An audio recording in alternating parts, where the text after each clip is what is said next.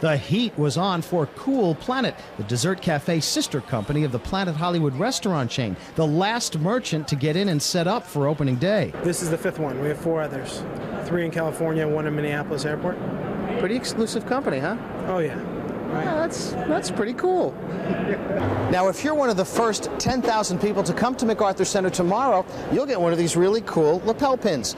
But they told me that they wouldn't let me get any good pictures today unless I put mine on.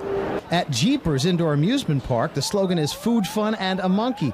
The monkey wasn't in yet, but the owner was. He says they came here because Norfolk has one of the nation's highest concentrations of children under 12. Parents do not have to pay to go on the rides, and we do that specifically because we do want parents to feel free to come in and truly enjoy time with the children.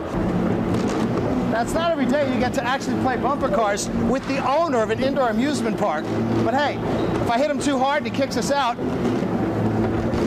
we already did our interview. And the crew at Johnny Rockets was ready for the group dance they do every half hour. It's a crowd pleaser for the guys who built the place. I think it's groovy.